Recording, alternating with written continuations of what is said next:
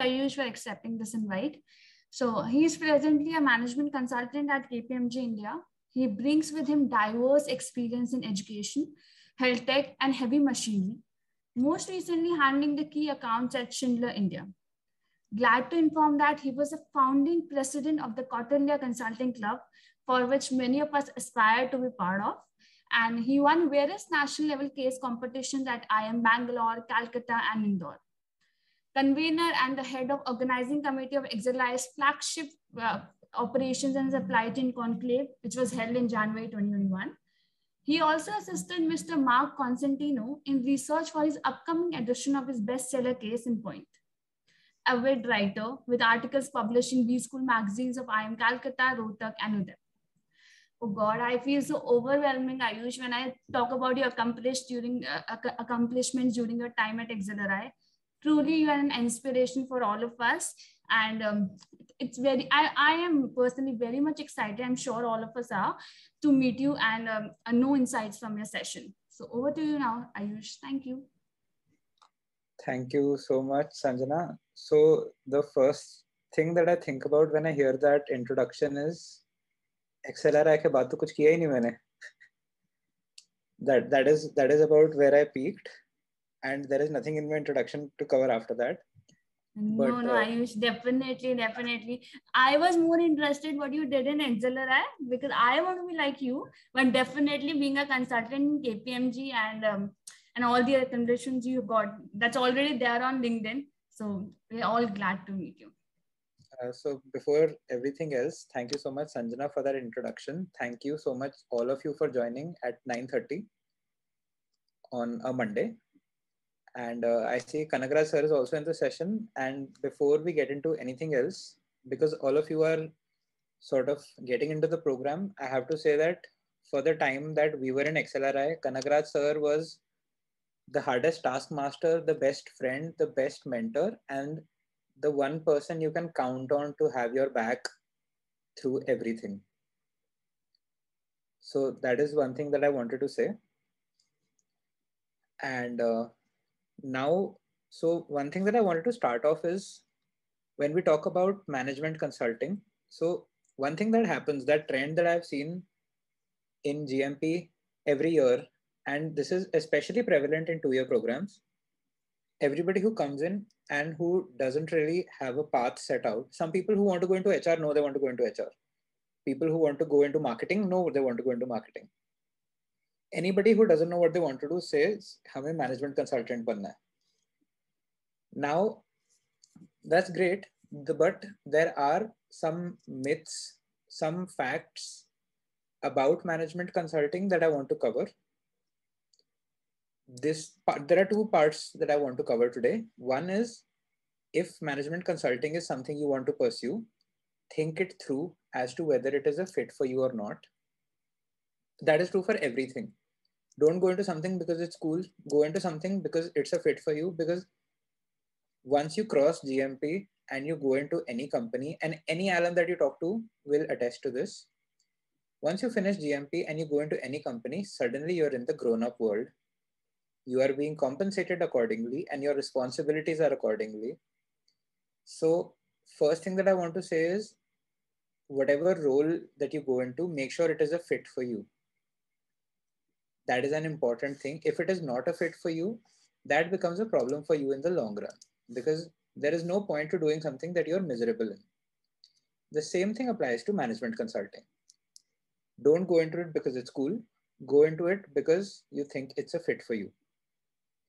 The second thing that I wanted to cover is how to crack management consulting. And the second part to this is sort of more generic to GMP, tips that you would need to be able to crack companies.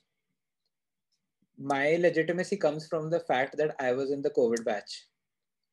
I was in the 2020 to 21 batch, which was an absolute bloodbath everywhere for placements.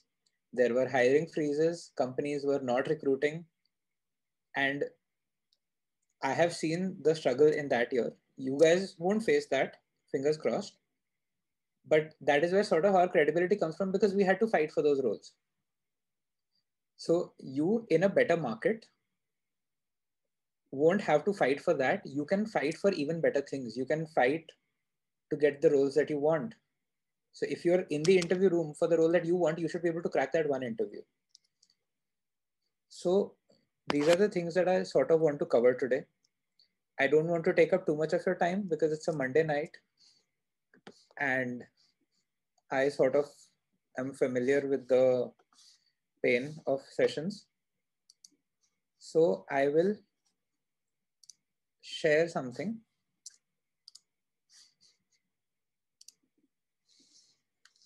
Sanjana, can you confirm if my screen is visible? Yes, Ayush, it's visible. Now, you might think this is a very odd slide opening, but this is the slide opening I've used in every single case competition. So it's lucky for me. You might think the colors are weird, but I am colorblind, so you have to deal with it. And the case competitions that I've participated in did not have a problem. So again, that is where my credibility comes from. Now, management consulting facts and myths. By the way, if anybody has any question at any point, please unmute and ask, or raise your hand, and Sanjana, you can ask them because I sort of can't see. But yeah, feel free to do any of that. And yes, I have been using this format 3 years in a row. So consulting facts and myths. First off, the first myth that everybody comes across, I won't say it's a myth, the first statement that everybody comes across, consulting is fun. And yeah, it is. It is fun because in terms of having a learning curve, consulting teaches you a lot.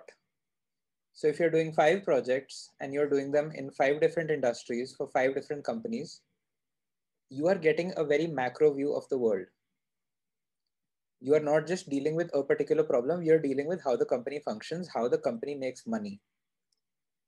So one problem, like, so the way I define problems is ki because of this problem, kisko neend nahi aa rahi raat ko?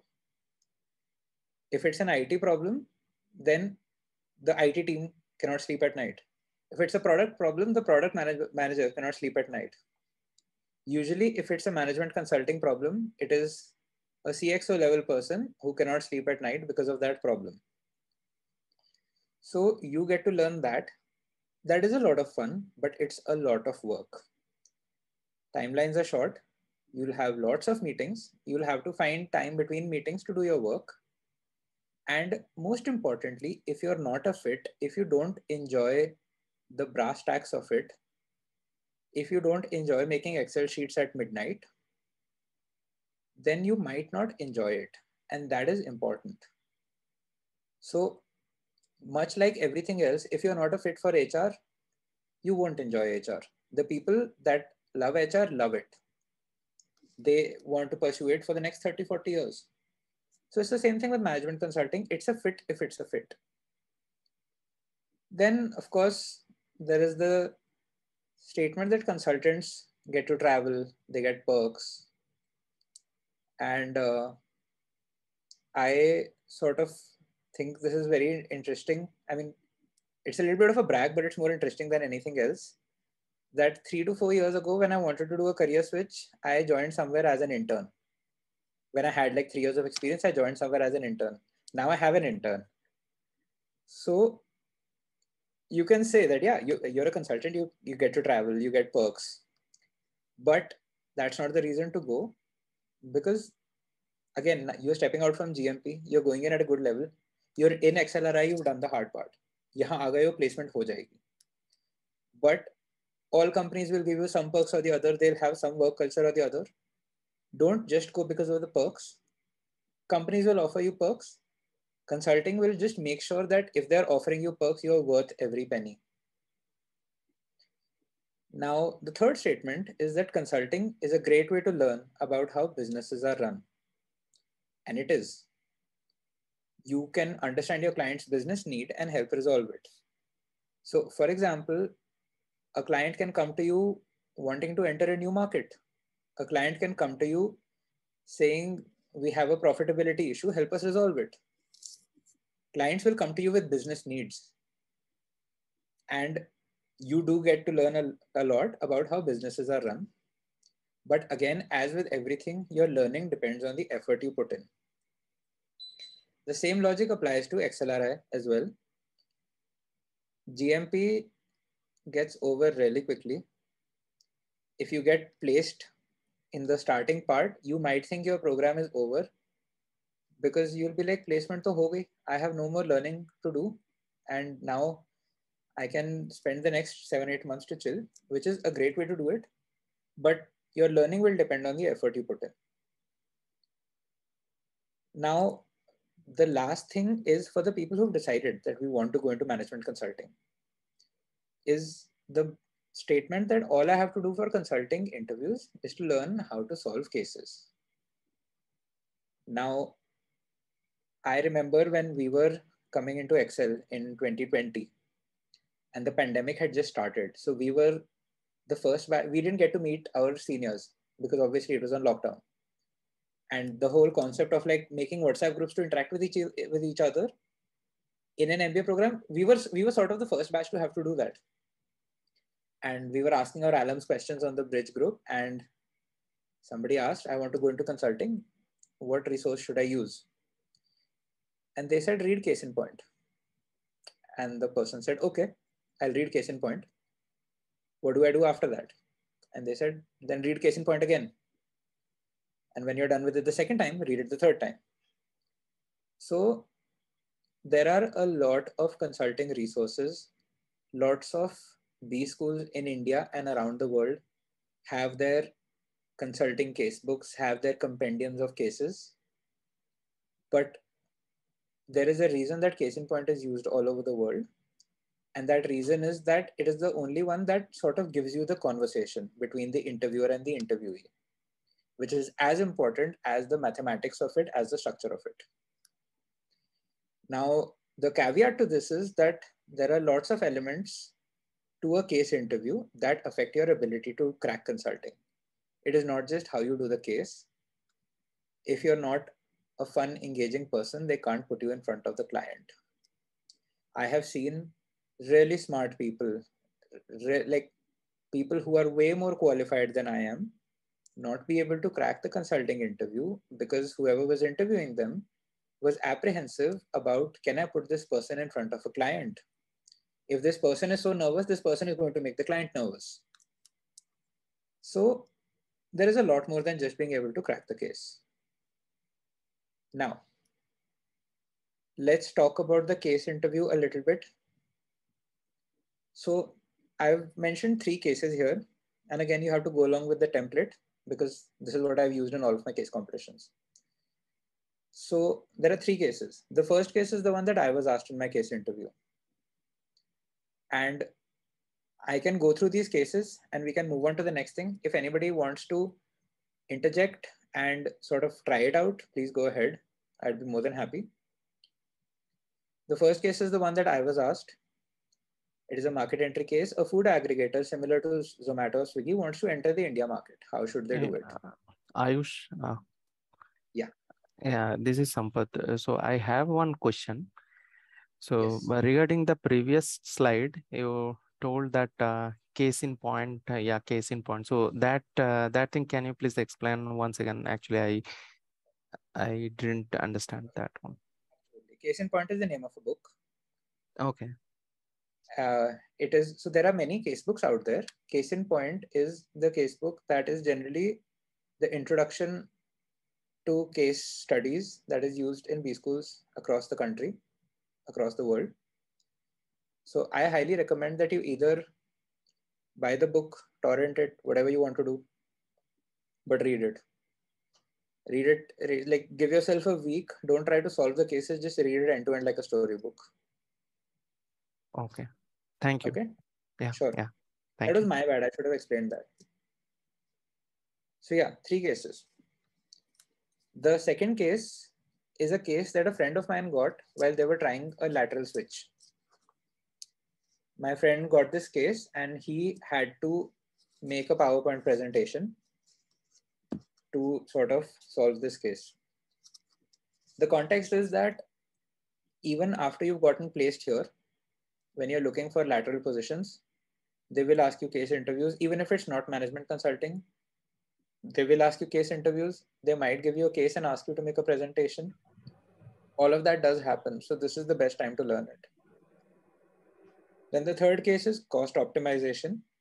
Again, this is a case that a friend of mine got in a lateral interview. A company manufacturing cheap tablets is facing spiraling costs and must figure out why. Now, imagine yourself for 30 seconds. I don't know how, if your placements this year are going to be on campus or if they're going to be virtual. Companies have gotten used to the idea of virtual interviews because it saves them a lot of time and money. So I think that might be the way that we go ahead in future. So consider yourself in a virtual interview room. You're sitting on a Zoom call and the interviewer says, the way the interviewer said it to me, तुम्हें case करने बहुत अच्छे लगते हैं, चलो तुमसे एक case पूछते हैं. And then they ask you any of these three cases. And you're in an interview. And they say, okay, a food aggregator similar to Zomato Swiggy wants to enter the India market. How should they do it? Now, does anybody want to take a shot? I'm not going to, we don't need to actually sit and solve the case. I just want to know what would go in your mind. What would you be thinking about? Yeah, I would like to go there. Amit here. Hi, Amit.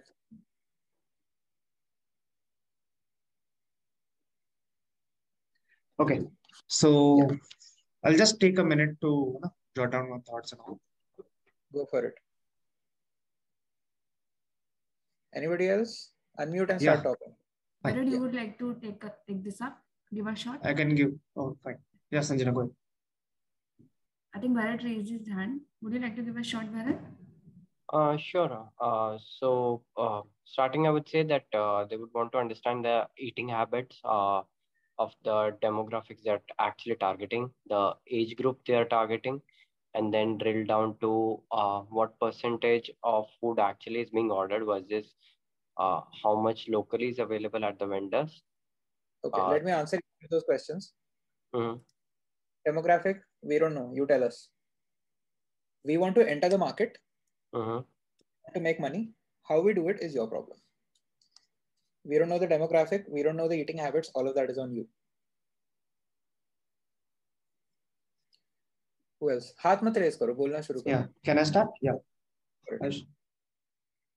Okay. So first of all, I will examine the current market condition. Like what is the size of the food market, like online delivery market? What is the growth rate? What are the customer segmentation of it? Who are the major players, market share, strength and weakness? So basically, just overview of the current market scenario or the current situation of the market and how my product is. How would you do it? You are sitting in an interview room with the interviewer.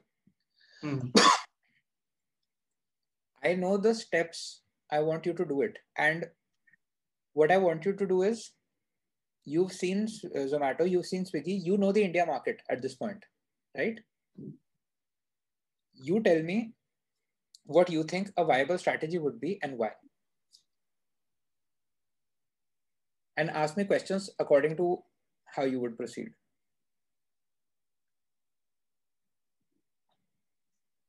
Who else? Can they try finding a niche that Zomato and Swiggy doesn't enjoy otherwise? For example? They're already big players. They'll have large chunk of market, so they cannot directly target it in that segment. But they can find a niche and do something about there. Give me an example and tell me why that would work. Initially, Uber Eats came in. It survived for a while when Zomato and Swiggy already had penetrated quite into the market. So they did a low costing where Zomato and Swiggy had certainly higher cost for the similar product they offered.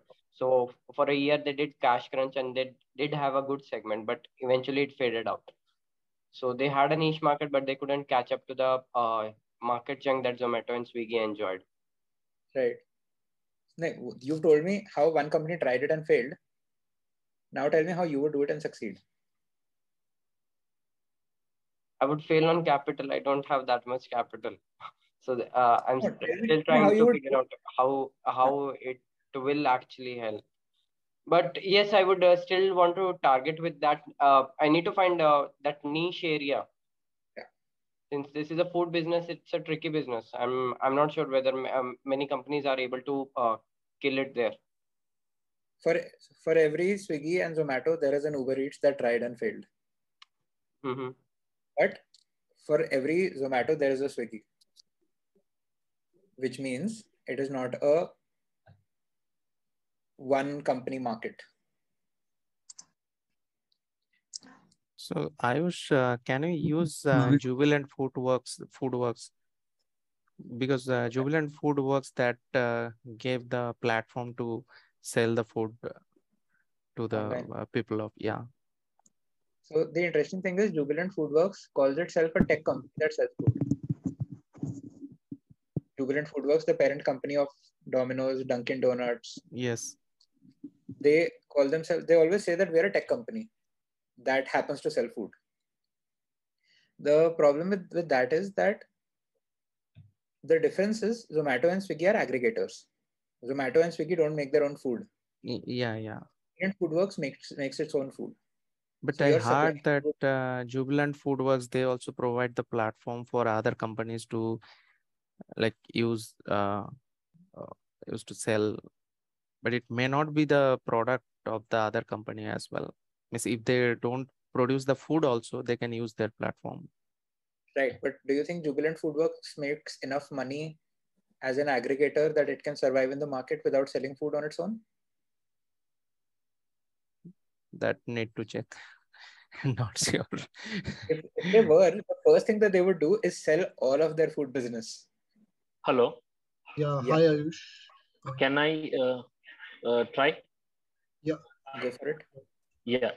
So first thing, what I'll do is whichever company wants to really try into this business or they want to enter into this market, I would really try to see with VRIO analysis whether they have a competitive advantage with this particular segment or not. Should they do not have this particular advantage, the next part comes as a coming into market with a M&A. Okay, how would you know? So we don't want to do an M&A. We want to directly enter the market. That is a good approach. I'm giving you that answer. We want to directly enter the market. Yeah. So in that Ayush, case, first thing to know is first thing is, as I said, find out whether they have a competitive advantage or not with VRIO analysis. How would you find out? So first thing is, I mean, analysis is known, so I'm not going into doing the analysis. No, in terms of the analysis also. Competitive advantage in terms of, sorry. Broadly, in terms of the analysis, what factors would you look at? Because I am a new company. Mm-hmm. This is the first time I'm doing this. I have a lot of money. Hmm. I want to enter the India market in the food aggregator space. Mm-hmm. You ask, do you have any experience? And he says, no, I have no experience in it. I will give you all the money that you need. Mm-hmm. You just have to give me a return. Okay. Hello. Yeah. Okay. So hello. With the information what you provided, can everyone please unmute themselves if they are not talking? Thanks. Yeah. So with the information you provided, I would see whether I mean, with this thing, I only think is there is a M&A approach, but as you are saying that approach is not lucrative right now, then I am right now clueless, because if you have so much of money and you do not have any competitive advantage, in that case, M&A seems to me as a right approach. Okay. Hi, Ayush. Can I try that one?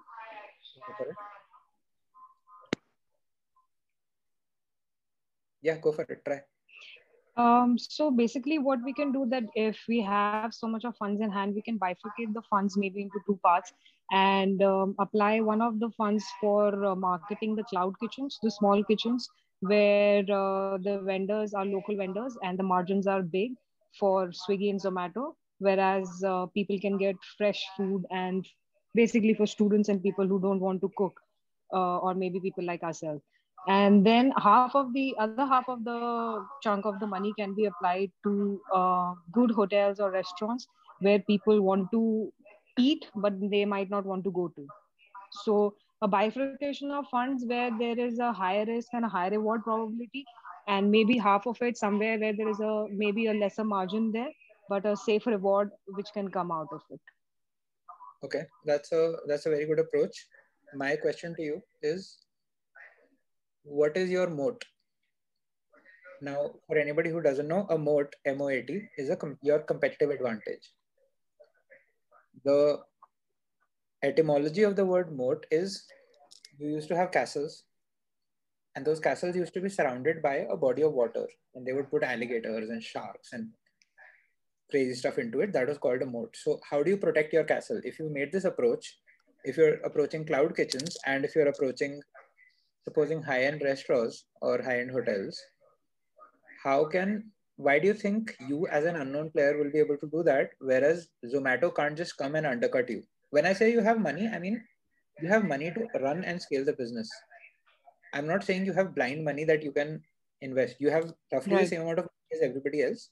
So Mhm. my question is, with that money, how are you creating a competitive advantage? Ayush, can I try? Nishit over Yeah. here.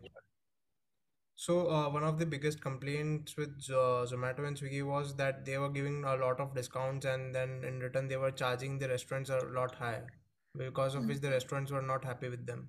So what we Right. can do is we can not give that much of amount of discount and charge the restaurants very less, and attract them to join the platform which we are building. Okay. And That once, is if they are At the same time, I'd like to add to the point that I'd given. We can always enter in contracts if that is somewhere we can have a competitive advantage, where it could be a yearly contract or a 2 yearly contract, where these small cloud kitchens would get a platform from why whereof would, they can. why would they? Okay, so I'll answer those questions in order. Okay. Uh, what was the first thing you said, Nishit?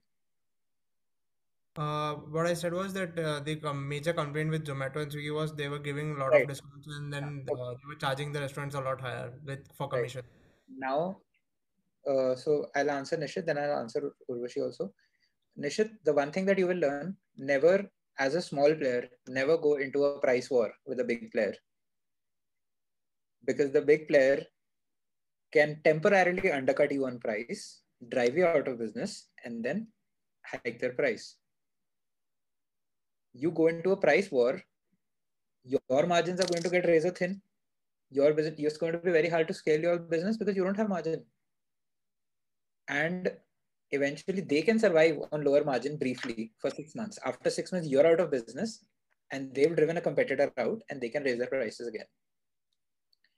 Urvashi, the small problem with what you said is, for a cloud kitchen, it is a massive risk to sign a contract with you as an unknown player.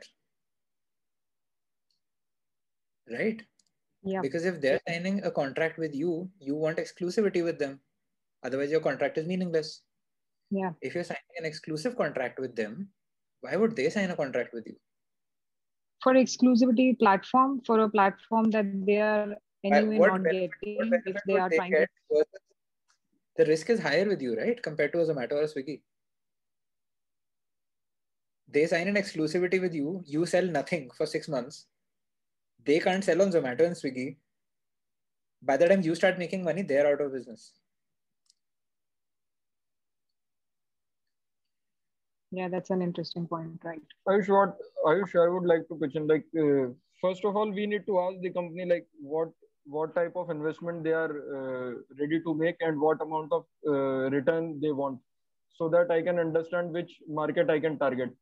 So if they are into they want a very high margin, then I need to go for the niche markets. And if they want like they want to get a big market share, then I would generally capture the products which are in high in volume. So as I've already done this analysis of the market being a consultant, so I would have the data and I can then pitch what they want.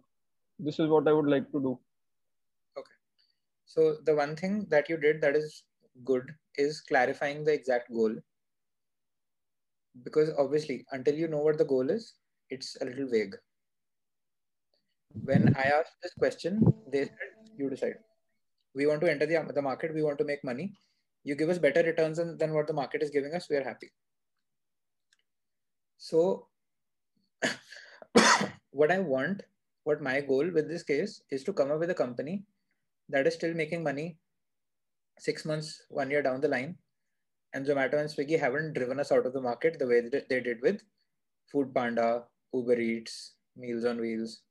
For every one company that has succeeded, there are 10 that have failed. So then, Okay. then we can go for something like we can go for an aggregator of the some of the products which are more in demand. For example, we can go for the biryanis. Example, like in Delhi, there is a big market of biryani. So what I would do is like I would make it a biryani aggregator rather than the food aggregator. So that will give me a competitive advantage on the particular segment, and I would sustain for 6 months, I guess. So, okay, what would you do with biryani that Zomato can't do? So I am providing exclusivity for the biryani and exclusive discounts.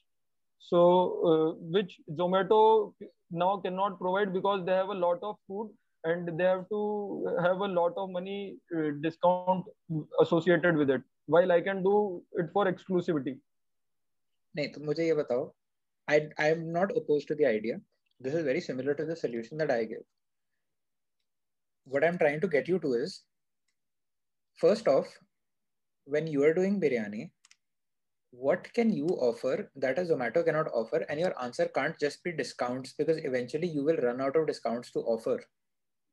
If the restaurant is making the biryani for 200 rupees and Zomato is giving it to the customer for 300 rupees and you are giving it for 250 rupees, your margin is still lower.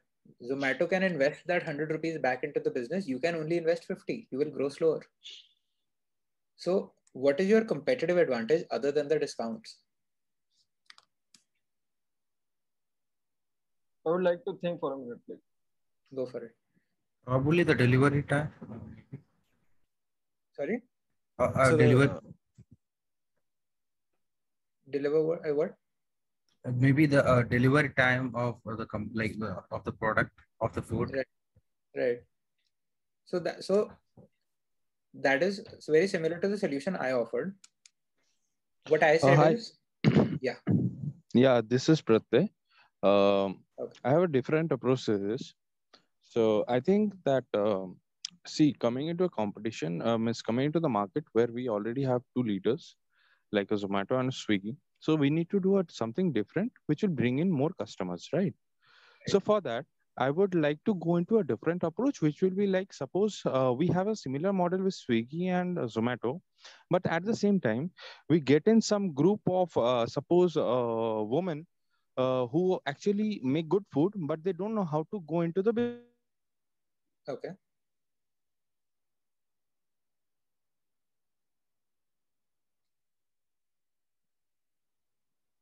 I can't hear you. Can somebody else hear him? Yes, me too. I think Can you hear me now? Hello? Yes, go ahead. Okay, cool. I will just, okay, I'll speak from this point. Yeah. So suppose we have a community of the people, of women who actually cook well. So we can get them onboarded, get them a food license, help them out. As a company will help them out, and then we can onboard them and promote them so that people will buy from them. So there's an emotional point to this whole story. At the same time, we'll also earn money, and I think this can be of some help. That's the legit Papad model. Yes, very similar. That is the legit Papad uses. Yes. So that's a very interesting approach. Does anybody want to speak? Just abhi tak nahi bola. Somebody who hasn't spoken yet. Hi, Ayush. Yeah. So I would like to add on to the approach that Pratyay just narrated. Like our target audience can be changed to especially those areas where Zomato and Swiggy are not working, like the interior areas, the villages, and we can liaison with the local hotels. Along with that, we can also yes use the local population, use their talents of cooking well, and then promote them with through the company that wants to enter into the market. Right. So that's a very good add-on. The solution that I offered in this case was very similar. So at that point, I was living in Lucknow. I'd been in Lucknow for about 8 months. And what I said was, okay, does anybody know what the network effect is? Yeah. Buzzer नहीं दबाना, ऐसे ही बोलना है. बोलो.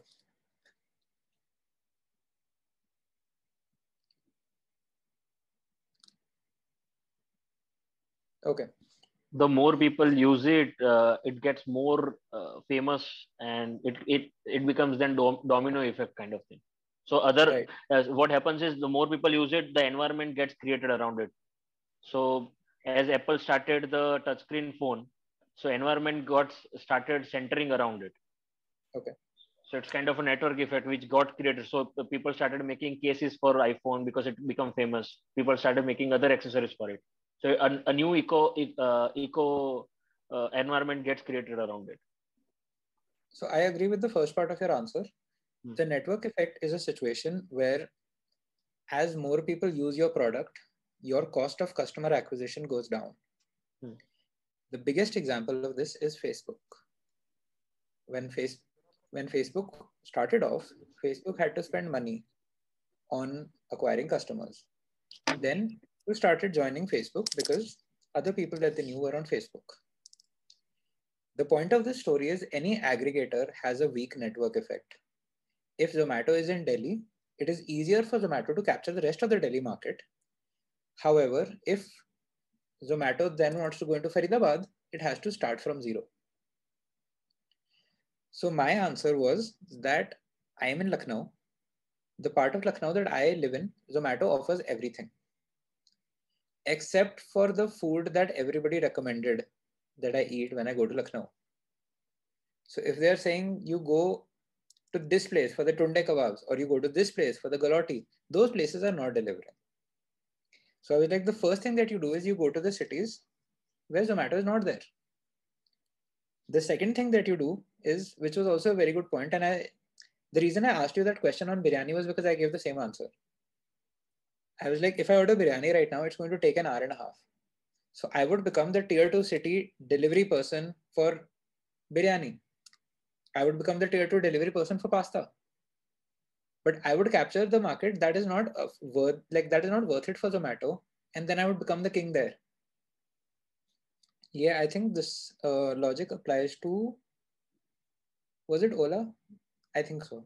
One of these companies, it started off in Hyderabad, I think, and it stayed in Hyderabad for a very long time. It kept raising funding and kept building its network in Hyderabad. And then once it had raised enough funds, then it expanded into other cities. But it kept capturing the Hyderabad market. I'm not sure which company it was. Facebook did the same thing. They kept it small. They kept going college campus to college campus to college campus, built that moat where people couldn't mess with it, and then it could expand. So the point, yes, जिन लोगों ने हाथ raise किया है, you can go ahead and speak. There is another app called Eat Sure. It has done something similar. So any eatery that is listed on that place lies within the area that Zomato and Swiggy serves, but those are not listed on those Zomato and Swiggy. And they offer freebies with every item that they have listed, and they're forcing user to actually spend more by giving lucrative freebies, which they indirectly end up paying. So the freebies go into your cost of customer acquisition. Exactly. And those, they're offering something that people are actually wanting to have, like chocolava. Correct. Devashish has raised his hand. Yash Bhandari has raised his hand. Go for it. Hello. Sir, actually, I want to say the same point actually. Rather than going only into the tier 2 and tier 3 city, why not maximize our customer acquisition actually? On first basis. Rather, what Bharat said actually, to adding to that point, you can not only give discount actually to start with combo deals and all that stuff. Because I think 3 days back we were with Chai Basa, and Zomato was also delivering at that point. So I don't think Zomato has left so much of points to invest uh, a company to so that a company could invest on that place only. See, Zomato is trying to gain ground in every market now. So when I was in Lucknow, if I wanted bun makhan chai, I could order it off Zomato. However, those were still from places that were equipped to handle a Zomato. If I go to the shops that can't handle Zomato, if Delhi के जो लोग हैं, if you go to Rajinder ka dhaba, Rajinder cannot handle Zomato. Go to those places that are too small for Zomato. This is an example. I'm not saying this is the only solution. The beauty of these cases is there is no one solution, because if there was one solution, we could all make that company and run it. So yes, you want to maximize the number of customers you have for the minimum amount of resources that you put in. The point that I'm making, the problem with discounts is discounts are temporary. Discounts will run out. Once you're out of discounts, what is your competitive advantage? Sir, actually, discounts is still that point when you maximize customer acquisition. Then after you can lure into more restaurants and all the points so that you can gain something out of it. But here's the thing. If I'm using your app, if I have Zomato app and I have Swiggy app and I download your app, beyond a point, once your discounts run out and I get disappointed in the fact that I used to get this on this app for 80 rupees, now it's 100 rupees, I will definitely not use that app. Unless you have another competitive advantage. If I'm going back to your app because I'm like, this food I can't get anywhere else, that is a competitive advantage. If my competitive advantage is only that I'm offering discounts, that becomes a problem.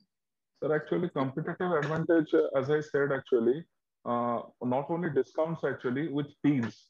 Like if you try a new restaurant, will give this much of off and all that for one time only. Like these deals and these deals can be mentioned while maximizing the customer acquisition. Right. The only thing, as long as it's not hitting your bottom line, as long as your margins don't start killing you, you can keep doing that. If you can sustainably offer a better price, by all means. That's the whole game. Ayush, I would like to suggest one more Are you idea. sure? Like what we can do is like we can tie up with some of the companies which are having good products but are not having good visibility. For example, a beverage company is there. So if I'm offering a biryani and I would provide their beverage for free, so they would get their marketing done, and while I would give it for free and get my customer. So this can be one of the tricks. And talking about the things which we discussed right now, like going for the areas where Zomato is not there and all. So for this case is similar to airline industry. Like everyone wants to operate for Delhi, Mumbai, but nobody wants to operate for let's say Delhi to like for small places. So where the big market is there, the big fishes are already capturing most of the market. So you won't be able to compete directly with them. And to sustain the market, you need to capture the other part. Correct. So this can be done, is what I think. Yeah. The only thing with the beverage example is people have to like that beverage enough that it becomes your competitive advantage. If people don't like that beverage, absolutely, then it is a problem. Absolutely. Then it becomes a competitive disadvantage because you will have to factor in that cost. So I would give the disadvantage. Yes. Agreed. That's a risk. But yeah, that is an experiment. Like that is an experiment. Yeah. You can go with the big brands also. Correct. Hi, Ayush. Yes, sure. I have an alternate point of view to offer. So, based on my experience with Zomato and Swiggy, their one area of improvement is quality of food ordered. Many times we have to return or refund. So, I think we can offer something better in that area through our offering, in the sense that the delivery person can reach the restaurant before the food is being prepared, oversee the quality of the food, and deliver only if it is satisfactory. So that would improve the quality experience of the users. So why do you think Zomato doesn't Sorry. Why do you think Zomato doesn't do that? Question open to all. Because the amount it will lose from one customer, it's already making up with the products that are rightfully delivered to the right customers. The loss is way too less compared to the profits it's already making, and the customer it will lose is sufficiently marginal compared to what it is gaining otherwise. Actually, it's more of a legal issue because Zomato, on paper, it says that it's a mediator and it doesn't promote any restaurant or anything else. So that's why recommending something or being more towards one restaurant as compared to other, that would create legal problems for them because that would create preferences. The other thing is if you're going to actually have to get the delivery guy there and have him oversee the food, that might actually create a bottleneck and you might actually increase the delivery time, which is a big one. Bingo. Tumhara delivery ka boy, where that your delivery person is delivering 10, now your delivery person can deliver 6. For that we can make arrangements so that the delivery persons can reach a place quickly. Maybe we can do something for that. I was thinking in that way. That so they're all trying to make their delivery persons reach quicker. That is the whole fight. How many deliveries can you get from a delivery person? When you see a delivery person and they're already out of breath, that is because. But there's already litigation going on the same, right? That they're already crunching time to reach faster than anyone else. Exactly. The current 30 minutes and under delivery, it already has a litigation against it for the similar purpose. So that cannot be a solution area here. So the legal point is also very, very valid. But the other thing is, if you are artificially blocking the number of deliveries your delivery person is doing, you are going to lose out. There is a concept that you will cover, which is called lean manufacturing. Supply chain people, anybody familiar with lean manufacturing? Yes, sir. Yes, sir. Yes. Yes, sir. Yes. Don't say sir, please. I graduated 2 batches ago. Sorry. Yeah. Yes, Ayush. Lean manufacturing, the concept is you minimize the amount of inventory that you have because you're not making any money on the inventory. Every part of your supply chain moves according to the throughput rate. You minimize the amount of stuff that you have that is not making money for you. So when your delivery boy is standing there for 30 minutes while the food is being made, your delivery boy is inventory. You're not making any money off of that person. You want that person to reach right when the food is made.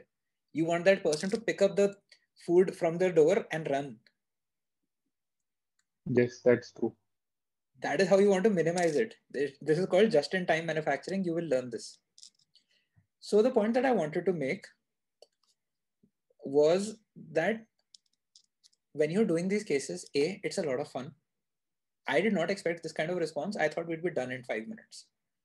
That's why I had 3 cases as backup. So it's a lot of fun. B, I used an industry that everybody is familiar with. Occasionally, you will get an industry that you're not familiar with, but the logic of business stays the same. You want to make money.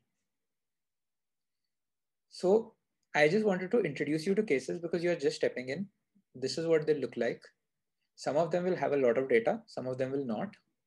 All of them will require you to use your brain, and all of them will require a degree of structure. So these are 3 cases that I have. These are not cases that I have picked up out of a book. These are all cases that either I have faced in an interview or people that I know have faced. These are questions that companies in India are asking of GMP students. So for you, these become real life situations. So that's what I'm saying. Get used to them. And when you go into an interview, you can't say cases to maine padhe nahi sir, aap question hi pooch lo.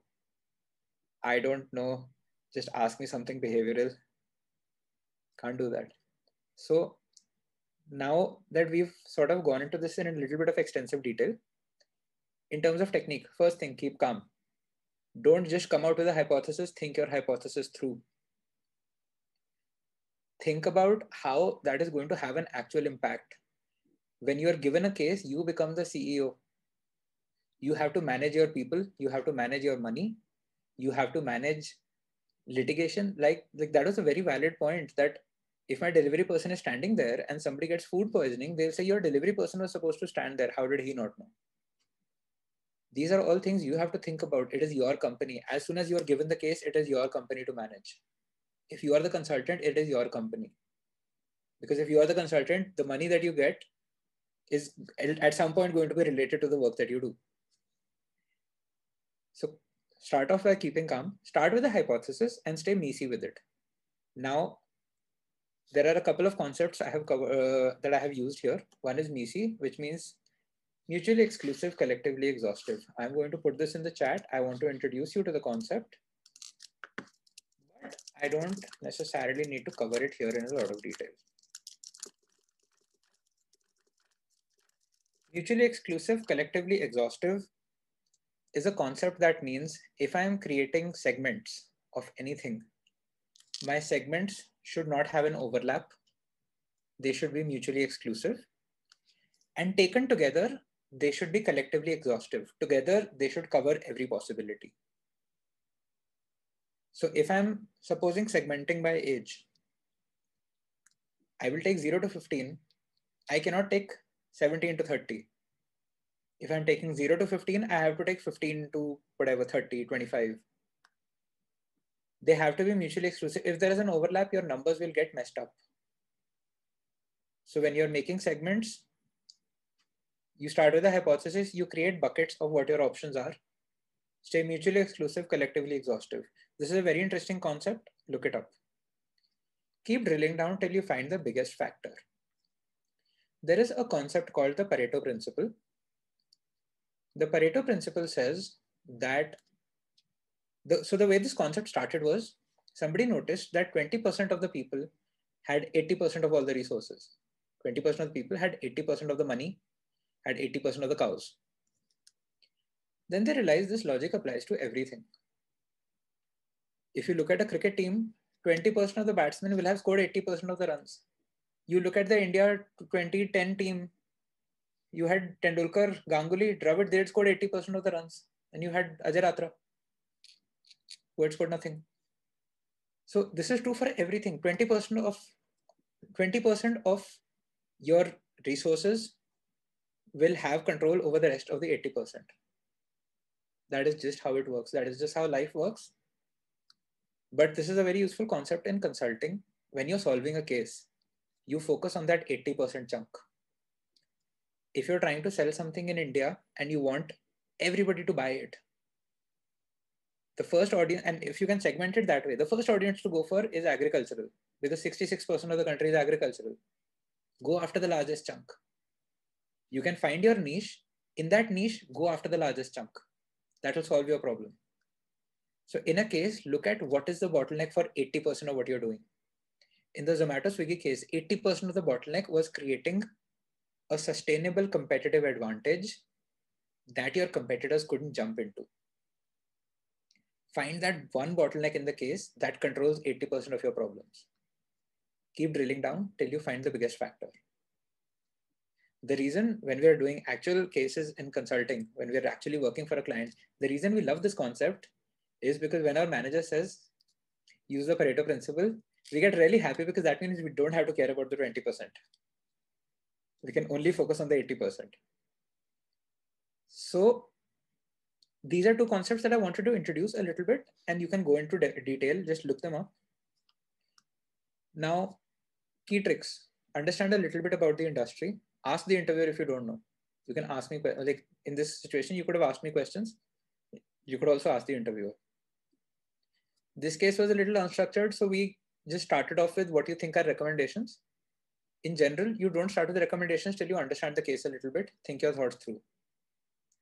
Now, the more important part is the behavioral part. The behavioral part, A, smile, look calm. Interviews get scary. Case interviews get really scary, because you're thinking, you're processing, and you're sort of trying to do the math. It gets scary. If you look calm, even if you get it sort of wrong, If your interviewer thinks that you're calm under pressure, it's good. Presence of mind, keep your interviewer engaged. Sometimes cases have a little bit of math in them. Don't disappear into your notebook. Don't let the interviewer drift off. Every 30 seconds or so, keep engaging with the interviewer. If they see your thought process, sometimes they help. And this happens where if they see your thought process and you're like doing calculations and they're like, have you considered this? Because they want to select you. They just want you to get to a solution in a particular way. So if they think you're doing 80% correctly and then you're going off and onto a tangent, they'll help.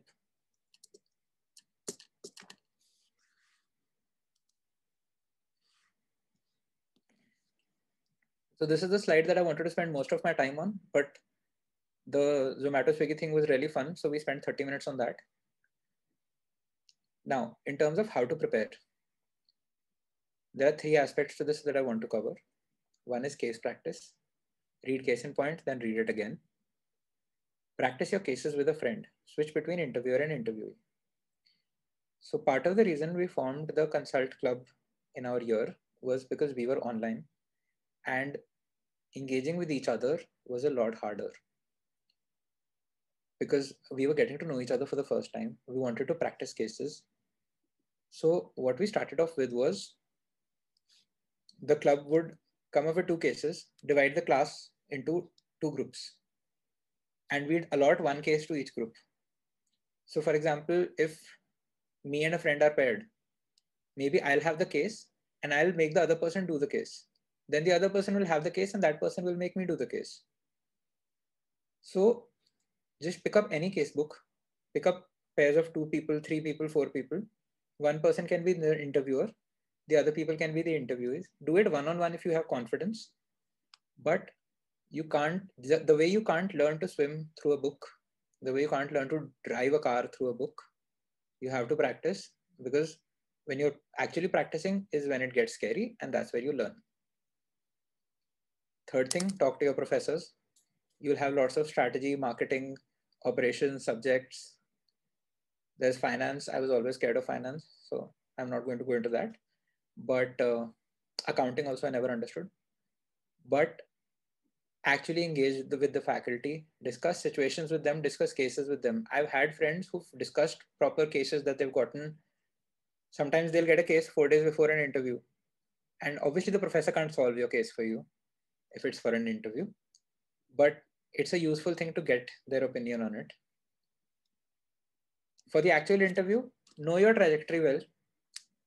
This is on your CV. You can't crack a consulting interview unless you get into the interview room. If your CV gets rejected, that defeats the purpose. Know your trajectory well, own your trajectory. If any of you go to my LinkedIn, you'll see that my pre-MBA trajectory is a little shaky. It's a little random. It's quite random. But then I worked really hard in the MBA. I got extremely lucky. I got the support of a lot of people. But know your trajectory well. Know what that equips you for. And sometimes that takes a little bit of time, because if you've had like 2-3 career switches, they might not necessarily be in the same thing. Find the commonality. Make your CV, make it again and again and again and again. Show it to 50 people. Every time somebody gives you an opinion, see if that opinion makes sense. Every time somebody tells you your CV is great, ignore it. Go to the people who tell you that it's an awful CV. When I was applying, I had made my CV and I showed it to my friends and they were like, this looks great. And then I spoke to this senior, this alum, and I sent my CV and I had a lot of confidence because I was showing it to alums now. And I was like, yahan se to kuch fayda niklega. And my alum saw my CV and they were like, tum clerk the yahan pe? I was like, okay, that's not what I was going for. They're like, तुम्हारे resume से तो clerk लग रहा है. I was like, okay, so yeah, go for the people who give you criticism. Go for the people who tell you it's an awful CV. Now the third part that I want to cover is industry knowledge. So one thing that I used to do, and I couldn't sort of maintain it, but it was useful to me. FinShots is a newsletter that comes out, give or take, every day. Everybody, it's one of those things, it's like an acoustic guitar. You have it, but you never use it. So you keep getting the FinShots newsletter and you stop reading it eventually. What I used to do is I kept 30 minutes in my day. I kept a notebook. And if there was a FinShots article that was covering the airline industry, I would write down things. Then if 2 months later they had another article on the airline industry, I would add it to the same page. Over time, I developed industry insights because I was very apprehensive about my industry insight. I was like, I don't know anything about any industry. So I developed a FinShots notebook. If they were covering telecommunications and they were covering telecommunications 15 days later, I could make the linkage because I had the notebook. Unbridled curiosity. You're in an MBA program for a year. Be curious. Keep asking questions. Ask people. Interact with each other. All of you come with work experience from diverse industries. Oh, and the third one, this one, I watched the Indian Shark Tank. I had my KPMG interview. I took 2 days off from work to prepare for the interview. I ended up watching Shark Tank for 2 days. I didn't prep as much as I should have, but I learned a lot. And once I was done with the Indian Shark Tank, I watched all 13 seasons of the US Shark Tank. And it sounds like very frivolous advice, but watch it. It's on Woot. I torrented the first 6 seasons. Watch it. It's actually useful. Now, I've already taken you 1 minute over the time that I was supposed to. So my key takeaways, and this is generally for GMP overall, it's a great place to find your fit. Now, the problem happens that over time, you start getting nervous about placements. And you're like, fit baad mein dekh lenge. But go into something where you're not going to be miserable in. This is not a function of the company. This is a function of the role, and this is a function of you. Because the sort of role that you go into post your MBA decides your trajectory to an extent. Because after that, when you're starting to make lateral switches, companies think, okay, this person wants to do this. This person wants to do HR. That's why they're in HR. After that, making a switch is harder. So find your fit now. Specific to management consulting, it's considered cool, but that's not why we do it. It takes a lot of hard work. When I say it takes a lot of hard work, I've been wanting to cut my hair for 2 weeks. I haven't had time to go out and get a haircut. Consider that a warning. Go into it. If it really appeals to you, if your heart calls out to it, do it. Don't go into it just because it seems like the cool in thing to do. Third thing, learn everywhere. I was an average, above average classroom student, but I was very cognizant of the fact that ours was an online MBA. Whatever learning I had to do had to come from myself. Involve yourself in everything. Take initiative. GMP offers a lot of, more than 2-year programs, GMP offers you initiative to do new things. 2-year programs are a little bit rigid that way. Everything is a process. GMP gives you more flexibility because they have more faith in you because you're grown-ups. So just learn things. Participate in case competitions. My advice to anybody who wants to go into management consulting is you participate in 10 case competitions, go through those deadlines, make 10 slide PPTs in 2 days. If you can do that 10 times and you still want to do it, then consider consulting. Participate in case competitions, go for committees. If you think your resume is weak, definitely participate in case competitions because that catches the attention. That's what I did. And make them part of your narrative for this year. I've sort of gone through the last parts relatively quickly because I also didn't want to take up more of your time. But if anybody has a question, please ask me. Shivang has raised their hand. Yeah. Hi, Ayush. I just wanted to ask you one thing that how much role does analytics play in the consulting field? And do we need to be aware about the analytical tools and how much do they play a role? See, analytics helps, particularly if you're going to consulting firms that are more IT focused, it definitely helps. Even if you're not, if you can use analytics tools to make business sense, it helps. In management consulting, 80% of your work is happening on Excel sheets. I've never gone beyond Excel sheets because I don't know any better. But if you can make business sense, then analytics tools help. Everything that you can add to your CV helps. To an IT consulting firm, it will definitely help. It will be a big boost.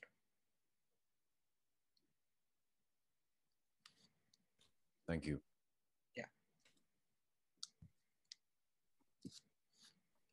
Yeah. Hi, Ayush. Can I ask you one question? Go for it. Yeah. Just as you said, consulting is not everybody's cup of tea. So, where did you exactly find your interest, since you did not had a consulting background earlier? As you said, you had a very mix up of your profile. I started Like solving. when I started solving cases, and I was like, yes, this is what I want to do. And okay, so 2 years down the line, are you still finding it that much interesting? Like you can do it for next 30 years of your life? so 30 years, I don't know, because eventually you get burnt out. But my days are hectic, and sometimes they'll start off early in the morning, they'll end late at night, but I love it. I wouldn't want to do anything else. It's the same thing as everything else. Like if somebody is a marketer and you put them in marketing, they'll love it. The other thing that I did was I started participating in case competitions because I thought my CV was weak. And then I participated in like 30 of them. I won like 6 or 7, but for every one that I won, there were 5 that I didn't. But I loved it. And then I was like, hey, maybe I enjoy making presentations. Okay. Great. Thank you.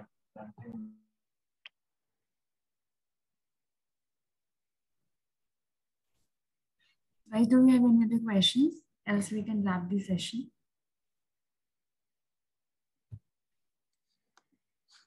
I think in case we have, then I can connect with Ayush offline and get it done. But for now, I think we can wrap up the session. So Ayush, thank you so much for taking up all the questions so patiently and helping and motivating us to brainstorm a bit more, motivating us to solve case studies and read book like Case in Point and all. And you explained the concept very well, like Pareto principle, mutually exhaustive and collective exhaustive and so on. Definitely we'll go back and deep dive into these concepts. So thank you so much for such a fantastic session. And on behalf of the whole batch, I would like to convey a heartfelt gratitude. Thank you so much. Thank you so much for having me. I am always there for whenever any of you need me, because GMP has that bonding. Any alums that you reach out to will always be happy to help, because this is our thing. Yes, and one more thanks for taking out time out of your hectic schedule.